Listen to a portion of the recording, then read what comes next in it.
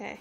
Hey guys, I'm just going to show you how to use the Bob stroller because it folds. This is the way it's supposed to ultimately fold down to, and when it opens you're going to want to throw it and lock it so it just locks into place, and then the bottom will also click down.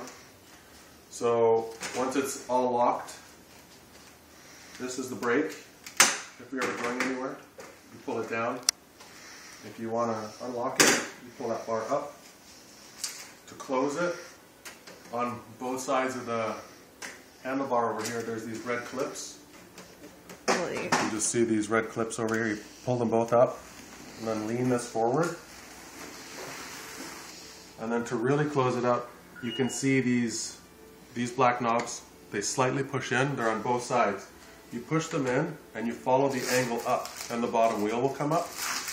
Kick the wheel forward, and it just folds in like that. And I'll show you how to put in the car seat. I don't know if they're going to get that. The car seat will just click in. These hooks, just put these hooks in so that this little red hook over here goes under. Let's show that red hook.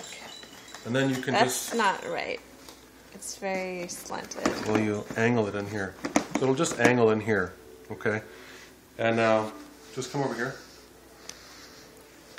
This part will start elevated, but you just push it down in here. So Sienna will just be in there. To take it out, if you just watch this hook and this red,